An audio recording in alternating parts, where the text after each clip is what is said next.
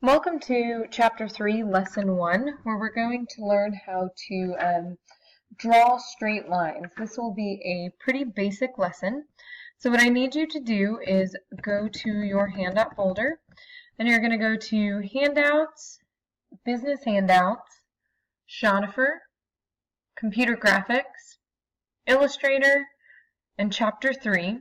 And under Chapter 3, you're going to open AI 3-1. So this will be the file that we're going to work with for this section. So the first thing we're going to talk about is how to create new views. Easy ways to switch between perspectives in our Illustrator window. So I want you guys to select your zoom tool and then scroll up to the yellow portion, or use your hand tool if you need to, the yellow portion of our window. What we're going to do is zoom in with our zoom tool until we can only see the yellow section. And you may have to use your hand tool and your zoom tool between the two to make this happen. And so now that we can see the yellow section only, we're going to take our zoom tool and we're going to click and hold and drag to surround our area. And when we release, we're going to come to our view and go to New View, and we're going to call this one yellow. Then we're going to do something very similar with our mint, or our pink. So we're going to scroll until we just see our pink area, come to our zoom, drag and drop, or drag and surround, release, and then come to View, New View, and call this one pink. And then use our hand tool, scroll down to our mint area, do the same thing, move to zoom tool, surround our images, and go to View, New, and Mint.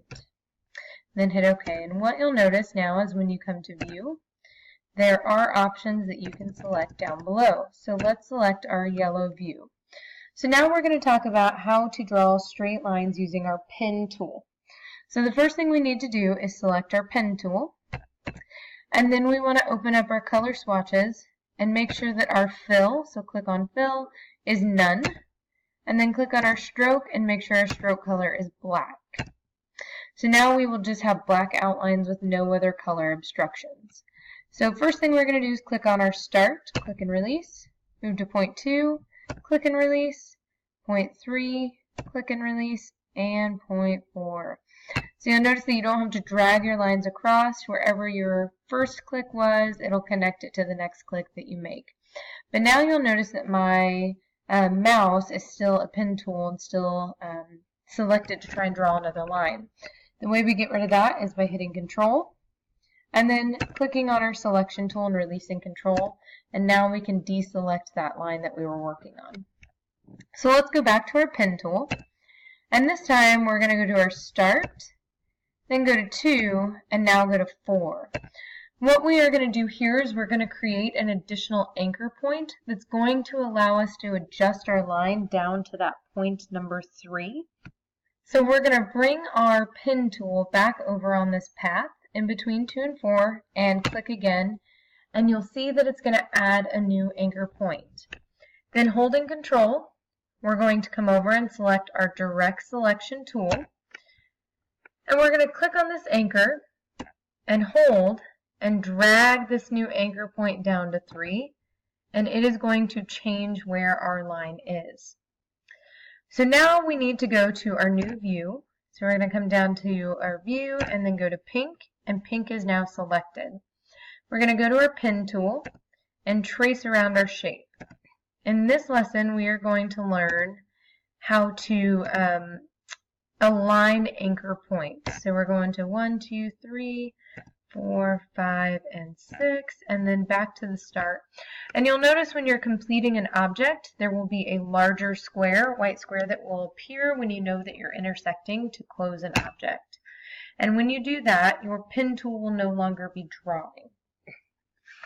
So what we are going to do now is we are going to go to our direct selection tool, and we're going to click on anchor points 3, and then hold down our shift key to select multiple objects, and 6.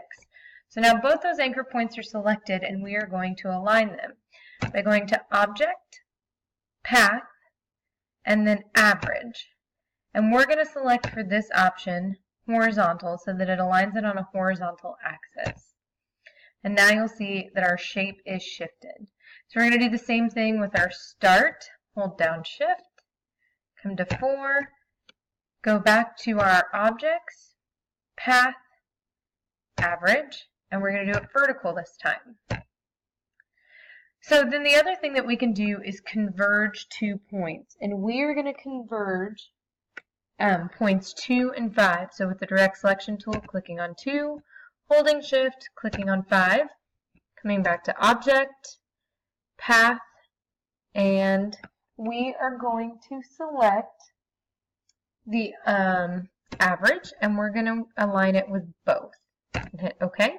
And now those 2 points are going to be intersecting.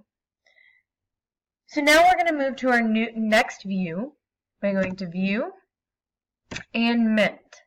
And I messed up this one a little bit, so we're going to scroll a little up so that we can see both diamonds in our window. So for this section, we are going to learn how to join anchor points when drawing lines. So let's come to our pen tool, and we are going to trace our diamonds by hitting each corner and clicking each time we get to a corner, and then like we did in the last object, making sure that we recover that beginning point to create an entire object. So now we're going to come to this next one, trace our diamond again, so that we have 2 full diamonds. So what we want to do is we're going to create a new object using these paths. So the first thing we're going to do is click on the far left, go to your selection tool, your direct selection tool, click on the anchor on the far left of our diamond, and then we're going to come to Edit and Cut, and it should get rid of 2 lines of our diamond. We're going to do the same thing on the right side of our right diamond.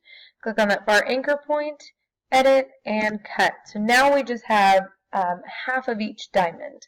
So now we're going to join our anchor points. So we are going to use our direct selection tool. Click on the top of this half of the diamond, hold shift, and then click on the top of our next diamond. Then we're going to go to Object, Path, and Join, and now it's drawing a line between the two. Do the same thing at the bottom. Click on the anchor, hold shift, click on the second anchor, go to Object, Path, and Join. So now we have a completed object. So what I want you to do is open up your swatches, make sure you're on your fill color, and drag the yellow onto the path to where it's going to allow you to change the interior color of the object we just created. Go ahead and save your work as last name, comma, first name, straight lines.